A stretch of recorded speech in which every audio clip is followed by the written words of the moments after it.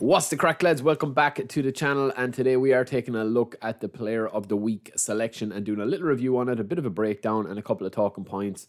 I'd say there's probably 3 really solid players here, and then there's maybe 1 or 2, depending on if you're starting eFootball, there's 1 or 2 that you can definitely make a part of your squad. That can be game-changing for you, especially if you're just starting off. You know, there's a lot of newcomers. I keep saying that as a free-to-play title, you know, you do have that entry point to join in and play maybe 3 or 4 hours and build a squad within that time to be able to compete in the higher divisions, like, you know, 10, 9, 8, 7. So we do have, this is the selection here that we have here. We have Goye, Orgay, Badiashile, Fabianski, Lacazette, Lukaku, Romero, Hernandez, Ruiz, Fofana, Sane, and Gundogan. So there's probably 3 top picks here, which we'll get to towards the end, but we will go through everybody here, starting with Gay. This guy is a very, very good box-to-box midfielder. I think is it Gay or Gay? I think it's Gay. But anyway, my pronunciations are terrible, lads. But anyway, this guy, because you can't train him up, I think he's a very average DMF. I mean, he does have a couple of nice player skills, but even his regular version here goes to 48 levels. He's on A rated as well. So I definitely think that you could probably get the standard version if you're, you know, I mean, are you really going to be spinning for this guy unless you're a massive Sevilla fan? Are you really going to be spinning for him? You know, he's got, you know, standard form. His speed and acceleration and defensive stats are very, you know, quite poor, and you can't train up anything else. You can get a standard version of Camavinga or Tchouaméni or somebody like that, or Barrios, that will just completely dominate. Fabinho would be a great option for somebody like this that's way better in every stat. So for him, he's a bit of a miss for me. We also have Badiashile. This guy is a very, very solid build-up centre-back. So he's a bit of a change from your usual destroyer centre-backs. Now, his standard card that they released had 37 levels. This guy goes to 91 overall, so it's kind of a similar build, right? A similar kind of style that you will be having here with this level system if you wanted to buy the standard version. Like, if you're spinning and you're a Chelsea fan and you want to get Badiashile, I would definitely, recommend his standard version. Even though this guy has got team play style in the 90s, you can more than get those stats replicated here. Now, he did have another player of the week, he did have this version of him as well, which was quite decent. But I definitely do think that this is probably one of the better packs that they have released of him. But even at that, he does lack a bit of aggression there, which you can't train up. So for me, he's also a bit of a miss there. Even though I know as a build-up with the play style on or the form on A, he will be a good enough player if you get him on good form. But for me, yeah, he's a bit of a miss as well. We also have Fabianski. To me, lads, look, if a goalkeeper doesn't have 90 reflexes, I don't even pay attention to him, right? This guy's got standard form as well, and he also has 72 clearing, which isn't a huge thing. He does have long throw, which makes him a little bit more viable, but that 88 reflexes, it just isn't enough. Even though he's got good reach and he's a fairly tall goalkeeper, he is an offensive goalkeeper as well, and he's on A form. So unless you're desperate for a goalkeeper and you're desperate for spinning and you just get him, I probably think you should have a better goalkeeper from now, unless you literally have downloaded the game the last hour. We also have Lacazette, a very, very similar striker that you're going to see across the board is players like this, that they don't have anything really outstanding. They just have all kind of mid-80s, kind of stats, right? Acceleration and speed is quite poor. His balance is okay. His offensive tactic or his offensive stats are quite decent, especially first time shot and one touch pass is nice, but he has track back, which is a big no-no for me, especially as a deep line forward. I don't really want my deep line forward to be wasting that much energy. So I'm going to have to put counter target on him. And if I go to all those lengths, then you can just get better players in that position. Which is not to say that he's, an absolute waste of a player, but I definitely think there's better deep line forwards there than him because it's such an important position. We've also got Lukaku. Now, I actually spun Lukaku, and he's quite a beast. His acceleration is quite poor, but his finishing is 88, and his offensive awareness is 86, and he also has 90 physical contact with 85 speed and 83 head, right? So he is a pretty decent player. He's very similar to, what version did they release a while back? Was it this one? Yeah, it's very similar to that version that they released. And it also trains up very similar to the Belgian pack as well. I would say the Belgian pack is probably still a little better because you can train the acceleration a bit more.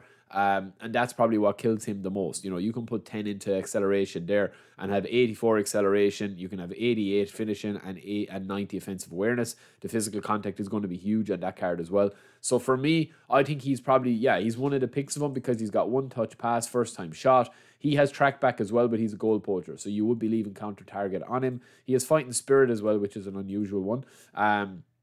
Some of these might obviously need to be looked at as well. But yeah, I wouldn't really focus too much on that. But he is a fairly good player. He's a very, very decent player. His form is the big thing with him there. He's got inconsistent form, which is a bit of a pity with this card, because obviously you don't know what you're going to be getting with him. Similar to real life, I suppose. We've also got Gundogan. So now we're getting into kind of the upper tier, right? So one of the best box-to-box midfielders in the game, in the world, whatever way you want to look at it. He's got excellent player skills, excellent stats, you know, low pass, ball control, all in the 90s, lofted pass 90, 89 type possession. He has a bit of an engine on him as well with the stamina, and he is a true box-to-box. So I definitely think he's worth a pump if you are looking to get him, or worth a punt, I should say, not a pump. If you are looking to get him, he is a very decent box-to-box. He's down as a DMF, but he does go to even higher as a CMF. He goes to a 99 rated CMF when you play him there. So that won't change because of his player card being locked as a DMF and his register position, but you can see it there with the stat combination.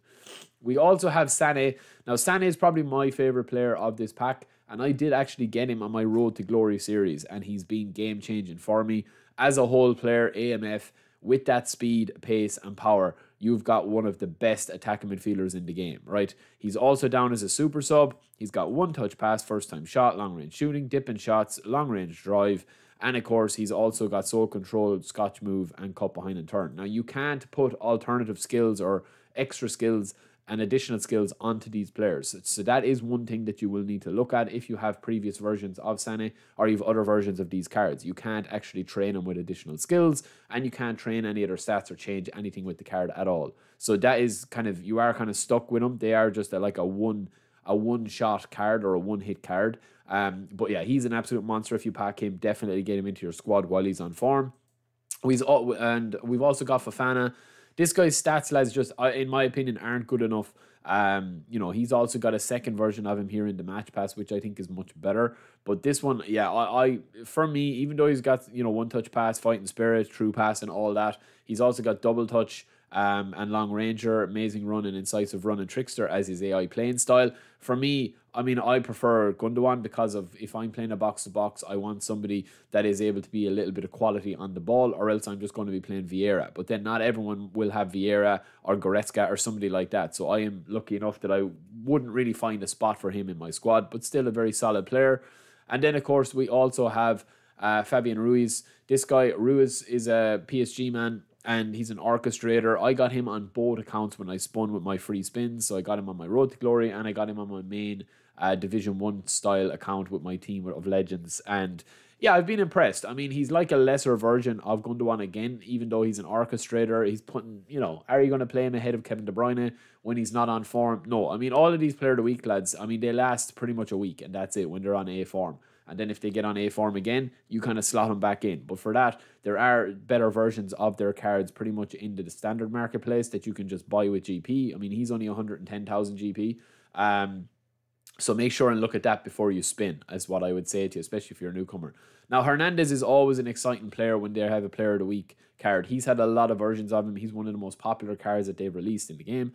And he's a very, very decent left back. You can also play him kind of like a left wing back if you play him very advanced up the pitch, because he is very attacking. The speed, the acceleration, the balance, the stamina, physical contact, and then the dribbling and possession. But it's not the best version of him, especially with the form. So keep that in mind. But he is a good player, and especially with that blister and pace at left back, with those defensive stats, it is quite decent if you don't have any other versions of him, such as the Milan pack, or such as the French version of him, which was the best ever, I would say, that they released way back when. So the Milan pack was really, really solid as well. So yeah, you can't put any defensive stats or skills on this guy, so just keep that in mind.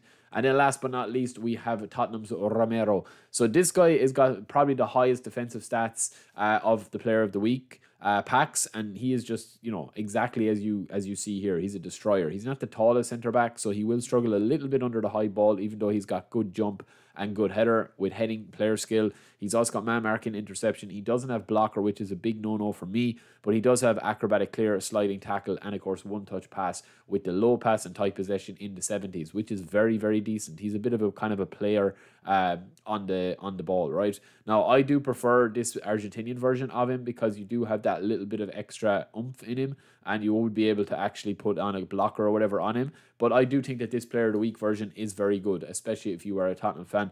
So yeah, I mean, that is it for me, lads, with the Player of the Week. We will be back quite soon, and until next time, don't forget to subscribe. Let me know if you're going to spin or skip, and I'll talk to you in a bit.